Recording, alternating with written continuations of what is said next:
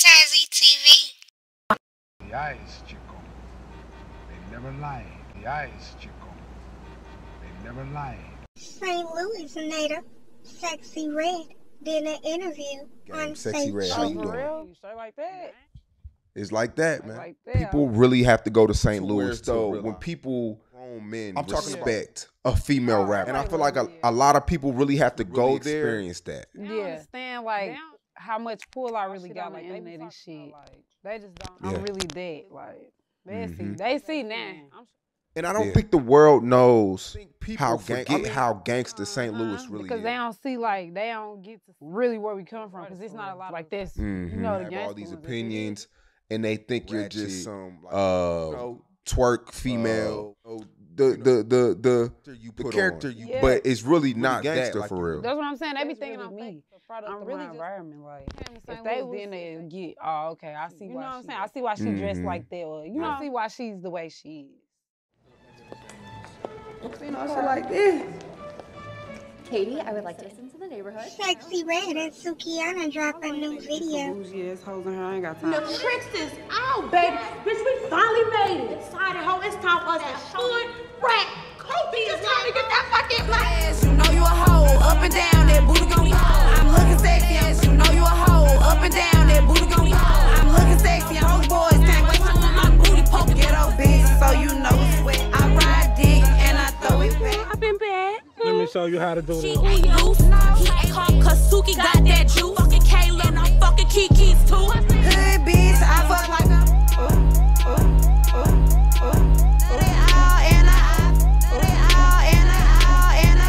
turned into a hoe. That's why you bitches mad. Suck dick like a champion. You know you a hoe, up and down, that booty my ass never say it, you know you a hoe, up and down, that booty go twerking on me, daddy, he finna lick my booty hole. I'm looking skinny.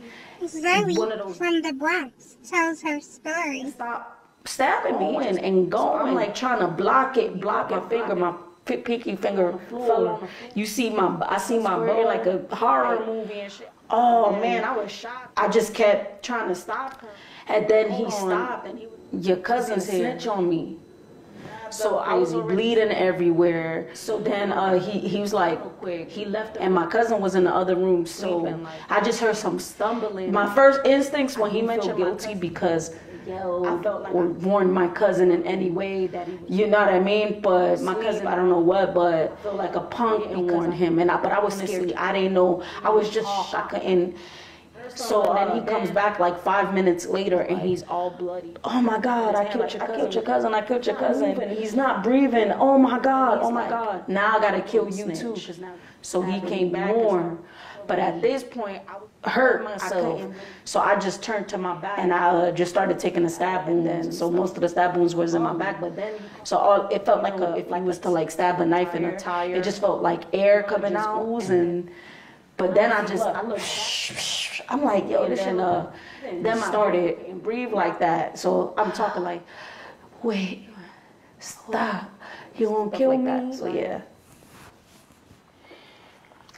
I didn't even tell you he stabbed me for the first time. He was like leaving shit. So he was like taking off my clothes. It was winter time, like January 20th. Winter in the projects, Bronx. And every time he asked me, he was like, oh, okay, leave like that. I'm like, oh, you think I'm gonna go in the hallway and start yelling, help, help, help? Grabbed me, threw me on the bed, took off my shirt naked. Like, he's like, leave me and stuff. I'm sorry, I catch stab, like I get these cramps and shit, just move a certain way and shit. But and he was just like, so yeah, when he stabbed me, because he was like trying to like not let me leave and shit like that. I was playing, always starting to leave him and shit like that. It was serious, but a part of me was just doing what I always do. It was just crazy how serious it was and how serious he took it. Okay. A demon got into him, like his eyes just turned like no pupil, no nothing. Glassy black. It's like a demon. They never lie. The eyes, chico. They never lie. Got into him or something like. Yeah. How old were you at the time? We met when I was 15. We met for making a direct sale. I was going to do my juvenile. He was just coming home. He was selling. He was locked up for selling drugs. If you want to see the full episodes of video, I'll be putting the links in the description below. Just tap the word more and the YouTube button. Subscribe.